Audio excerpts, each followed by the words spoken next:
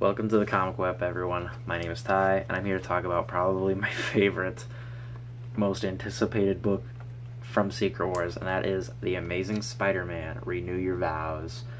I'm so happy that this thing exists because it gives me a little bit of hope in the future of Spider-Man writing. So, I got the little TV screen of The Amazing Spider-Man Renew Your Vows back there. I'm freaking ready for this. So, let's start off with the cover. I got the Scotty Young variant because I couldn't pass it up. I didn't get the regular cover. This is a tie-in. I don't care too much I love Scotty Young, and this cover is great. So freaking cute. Like, the Scotty Young Marvel stuff is amazing. Particularly for me, the Spider-Man stuff is just unbelievable. I really, really dig it. So, let me just start by saying that this is the best Spider-Man's been written. The Amazing Spider-Man has been written in last few years. Like, seriously, I don't count the Superior Spider-Man. I'm talking Peter Parker, The Amazing Spider-Man. Like, the last good Dan Slott story, out of the newest stuff that's come out was Spider Island, I think. And after that, I think it's just been, as far as Peter Parker writing's been going, it hasn't been hit. It's all been missed, in my opinion. You know, there were some cool things in Ends of the Earth and stuff, but for the most part, it's been pretty disappointing. Especially Volume 3 with the freaking Spider-Verse stuff and all that bullcrap. So this is just such a breath of fresh air, but it's also something so familiar too. Like, just Spider-Man and Mary Jane being together and them having a kid. You're like, why did one moment in time and one more day and brand new day, why did that all happen? Why did that all have to happen? And this gives me a little bit of hope for maybe after Secret Wars, maybe Marvel will be really, really smart and realize that this is what people want, and just pluck Mary Jane, bring them together, marry them. I don't care if they have a kid, if I'm being quite honest. I think that would be so cool, but I don't care if they have a kid. Just bring them back together, or at least bring them back together for dating. Little rant. Let's go through the book. Book starts out with Spider-Man and Mary Jane and their little kid. Hold on. I was trying to see if I could find out what the kid's name was. I don't remember the kid's names. It's Annie. The kid's name is Annie, which I think is so freaking cute. So they're at the dinner table, and Peter is fixing his web shooters, making sure he doesn't run out of web fluid next time he's taking on his foes. And he mentions to Mary Jane, because she's been like, hey, you know, what's going on? You've been out a long time. You've been out really, really late lately, like later than normal. He basically is like, I don't know what's been going on. I've been picking up the slack of, like, Iron Fists and Daredevil's people.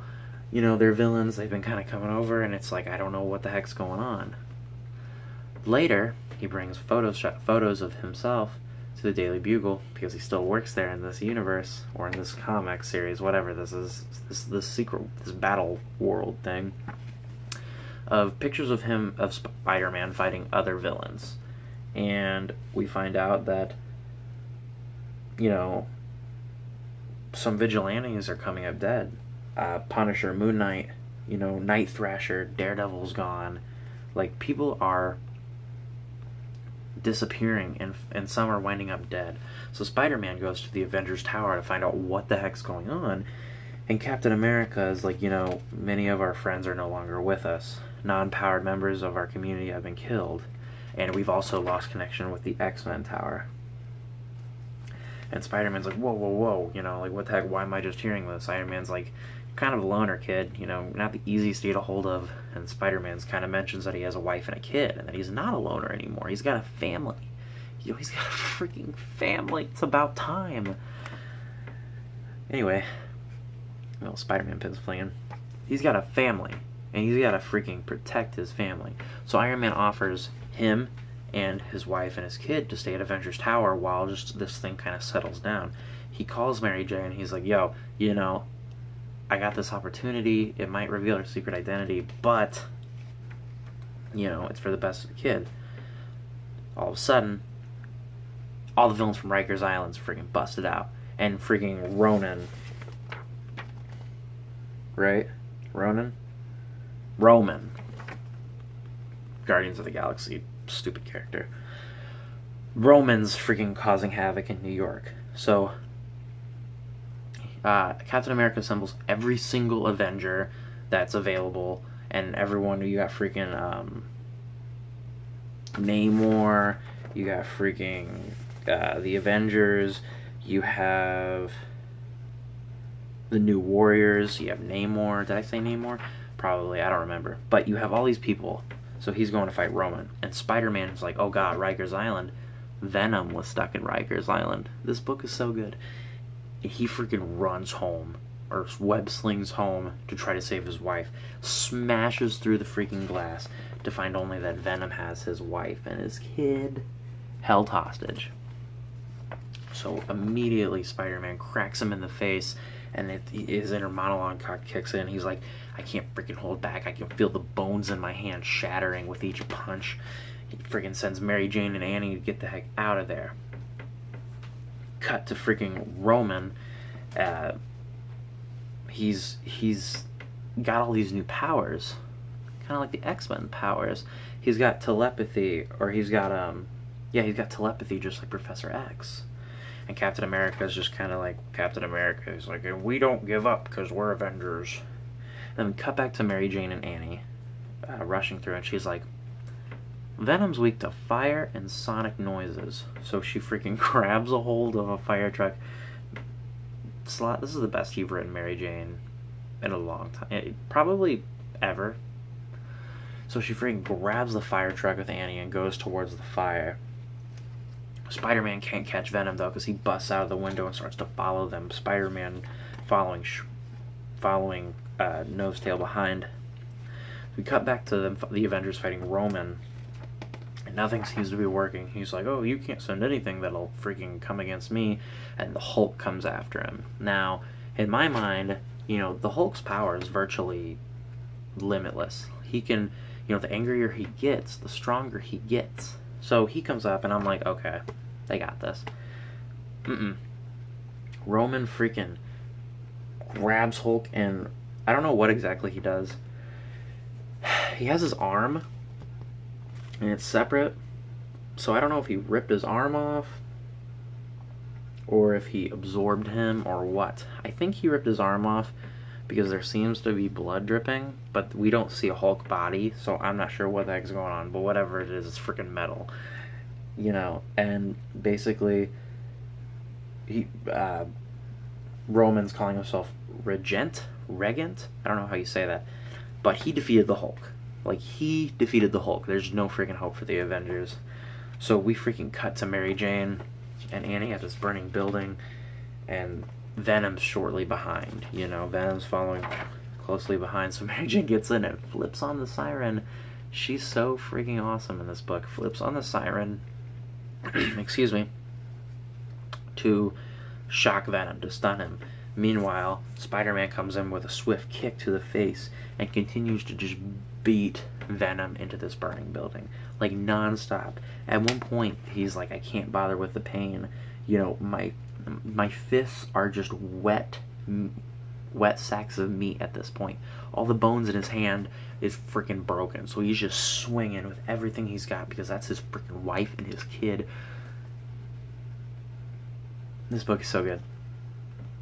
And at one point Venom's like, oh, your weakness is this daughter, this Annie girl, and I'm gonna eat her brains, which is such a throwback to the freaking Venom back in the freaking 90s.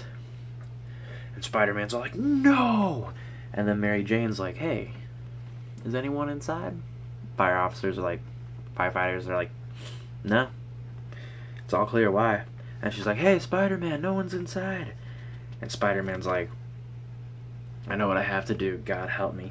He grabs support beams, and Venom's like, whoa, whoa, whoa, whoa. Spider-Man wouldn't do that, and the building falls and collapses on them. And from what we interpret, he killed Eddie Brock. He killed Venom. And, after that, Peter's walking his older little girl across the street, older Annie. We see the Vulture fly by, someone stole her purse, find out that the Avengers are all disappeared. and he said so is Spider-Man. He's given up being Spider-Man because he has something bigger than greater power is greater responsibility. That was so good. I'm even okay with Spider-Man killing Eddie Brock. I know a lot of people probably don't like that, but this is a situation where if he doesn't, Eddie Brock's going to continue to hunt his wife and his kid. So he really had no choice. This book was amazing. I can't wait to see the other issues. I think there's 2 more, and I really hope that Spider-Man keeps the status quo or something very similar. If Dan Slott, if you continue to write Spider-Man after Secret Wars, you better make it on part of this. I don't want to see no freaking Spider-Verse. I don't want to see no freaking Peter's freaking... No, I don't want to see anything stupid. I want to see that. I want to see good writing in my Spider-Man books again.